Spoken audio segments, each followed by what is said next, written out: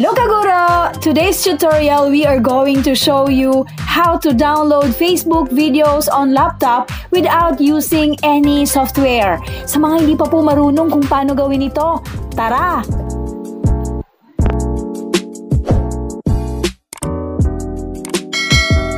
So first, hahanap tayo ng video. So nandito tayo ngayon sa The Craft Train. Dito tayo kukuha ng video na ating ida-download. So ito try natin itong Easy Paper Roll Fish Craft. And then right click, show video URL. Click, and then lalabas yung URL. So kakopy mo lang yan, and then i-clip natin or ipi-paste natin sa new tab.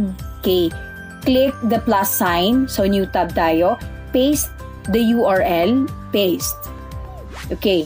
So, yan ang lalabas. So, aalisin natin yung www. I-change natin into mbasic. Again, change www to mbasic. Maiiwan yung dot. Okay? So, automatic, yan ang lalabas. Okay? And then, pagkatapos, right-click tayo sa video. Okay? Right-click. Open link in new window. Click. Or, simply, clicking the video, lalabas na po ito. Okay? Click natin yung 3 dots, and then download. It's downloading. Ayan.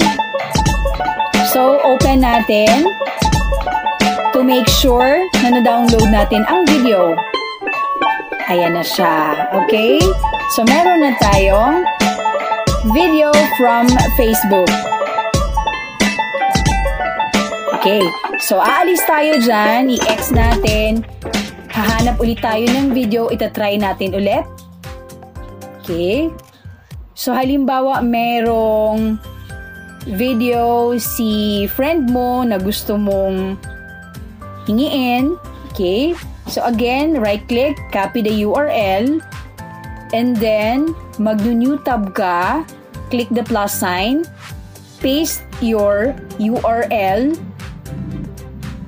and then click, and then change www to mbasic.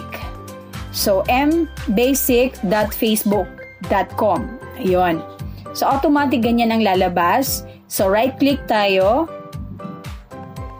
And then, open link in new tab or in new window. And then, may 3 dots. Click the 3 dots. Click download. Automatic, you have the video. So, ganun lang po kasimple, ganun lang po kadali. Sana nagustuhan natin Kaguro, and please subscribe to our channel for more videos. Maraming salamat po.